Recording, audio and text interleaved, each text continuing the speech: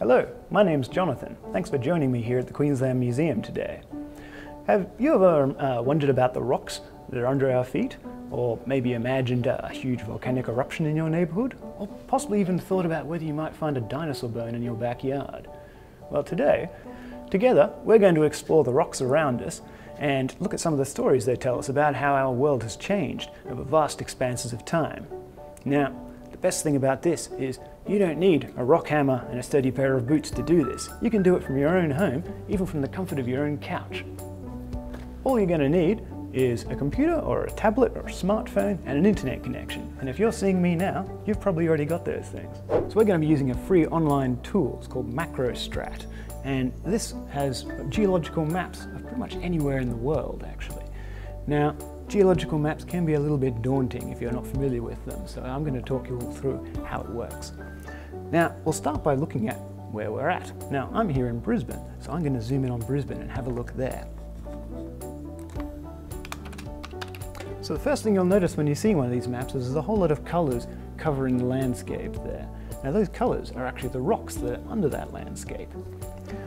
You can see that there's a whole lot of different colours. Now, the colours do actually have some meaning. They actually tell us something about how old those rocks are.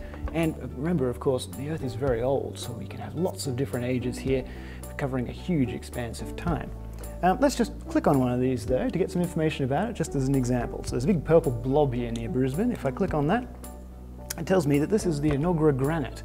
So this is a rock that formed deep inside a volcano, and it tells me the age too, during the Triassic period, over 250 million years ago. So when you're seeing the ages it mentions for these rocks, sometimes there'll be time periods that you might have heard of. You might have heard of, say, the Jurassic period, for example, or you might not, but hopefully this tells us the rough chronological age in number of millions of years before present.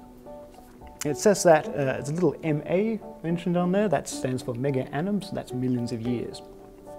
You also see some information about these rock units listed under lithology and description. So here it tells us that it's an igneous felsic intrusive rock. Now that sounds like a lot of gobbledygook to most people, so we'll explain a little bit about what that means by going back to Geology 101. So there are three major types of rocks. There's sedimentary, igneous and metamorphic rocks. We're going to look at these in turn. So sedimentary rocks, these are made of sediments. These are things like sand and clay and gravel and silt and such. So rocks like sandstone, limestone, siltstone, shale, rocks like that. These are the rocks you find fossils in. The next group of rocks are the igneous rocks. Now, igneous rocks, popularly thinking as they come from volcanoes, of course. Now that's not technically always correct, but these are rocks that solidify and crystallize from molten rock.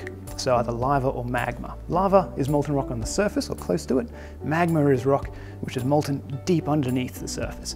So some examples of igneous rocks are things like basalts, obsidian, granite, rhyolite, things like that. Finally are the metamorphic rocks. Now, metamorphic rocks, they sort of began life as a sedimentary or an igneous rock, but they've been altered by heat and pressure. So they've either been absolutely crushed by high pressure or they've been cooked by extreme heat. So for example, a sandstone right next to where a volcano erupts will get cooked by the heat of that volcano. So these are metamorphic rocks. Now this isn't just a one-off process either, they can keep changing. So for example, if I had a shale, a sedimentary rock, and it was compacted, it would turn into a slate. But if that slate was further compacted, it would turn into a phyllite. And if you kept compacting and heating that rock, it would turn into a schist and then into a gneiss. So yeah, it can keep changing like that. But that, in summary, is the different types of rocks.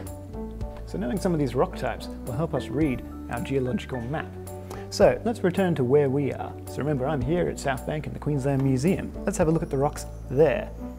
So the map tells me that if we were to well, from where I'm sitting, if I was to dig through several floors of the museum and through our car park, I'd eventually reach some rocks that belong to a unit called the Bunya phyllite.